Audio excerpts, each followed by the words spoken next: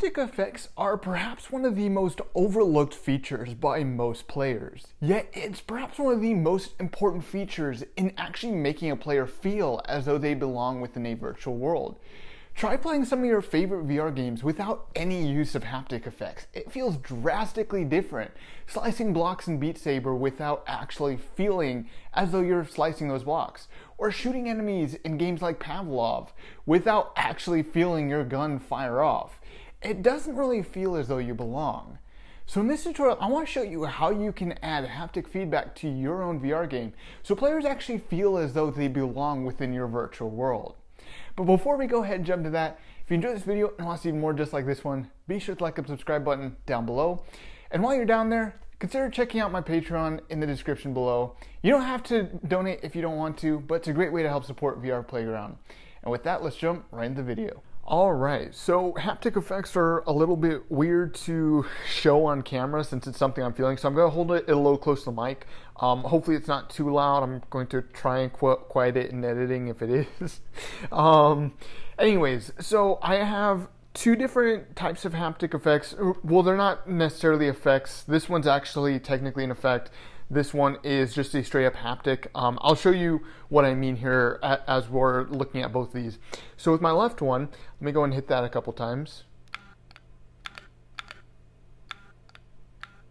So hopefully you could kind of hear that. That one's really quick. No matter what I do, it plays for the same duration, it plays for the same intensity. It's the exact same every time. And this is probably something that you've more commonly seen. Say for example, if you fire off a gun in a VR world, that's something, even if you're firing multiple bullets, like it's an automatic weapon, you're probably only going to play this haptic effect even if it's several times in a row, because eventually it's going to end and you want it to be about the same for each bullet. Or say for example, if you open up a drawer and you want for when that drawer opens fully for just the player to know, that's something that you may want to use a lot quicker than what goes on with my right hand. So let me go and show you with my right hand.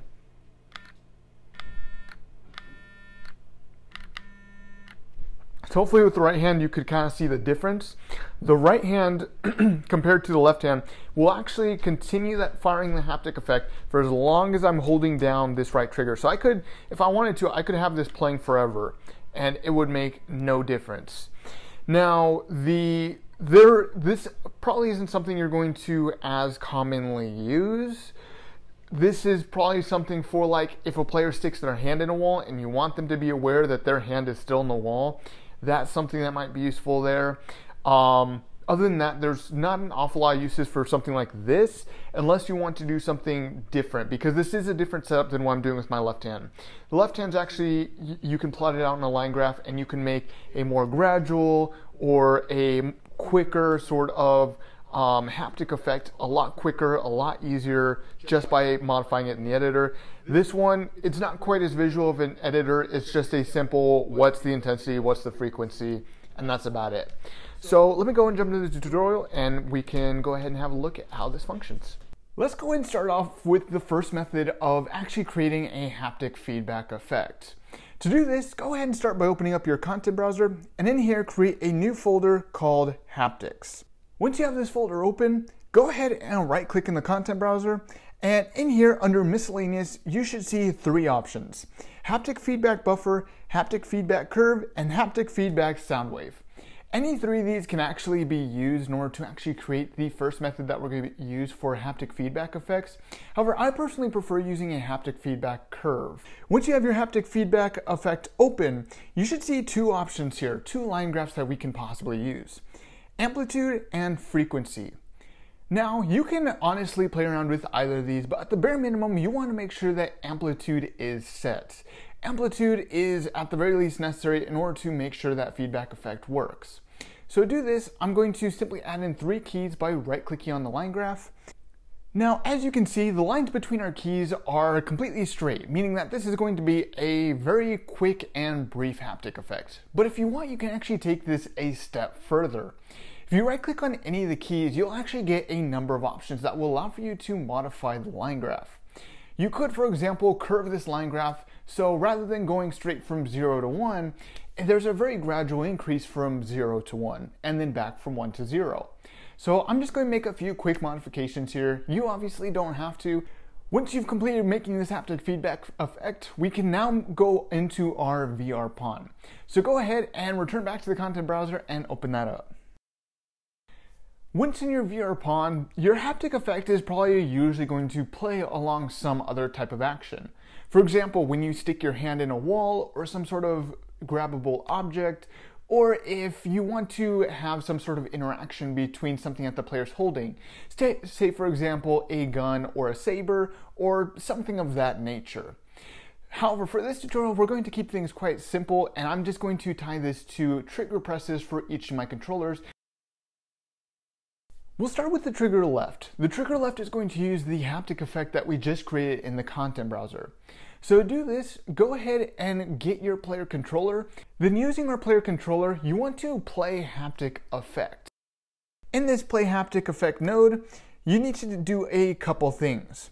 First, you need to set whatever haptic effect that you want to run. After you've selected your haptic feedback, you have 3 different options below this. A couple of these are optional, but I'm going to run through them all real quick.